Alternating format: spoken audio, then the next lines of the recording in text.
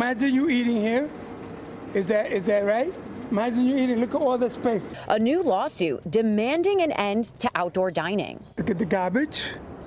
And look at your garbage. You think it's fair for these people that live in this residential block? Brooklyn Community Board Chair Robert Camacho is one of the people part of the lawsuit. He says outdoor sheds are not only an eyesore, but a hazard.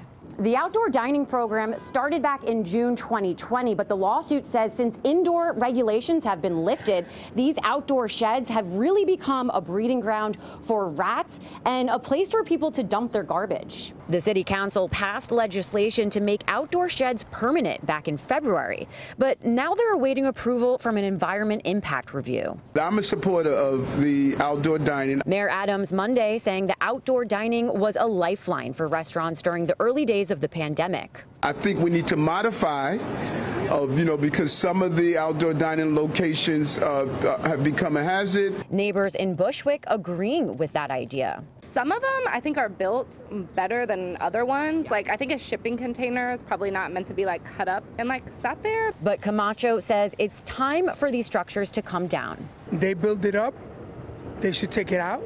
Guess who's taking it down? Tax dollar sanitation. In Bushwick, Christine Russo, Fox 5 News.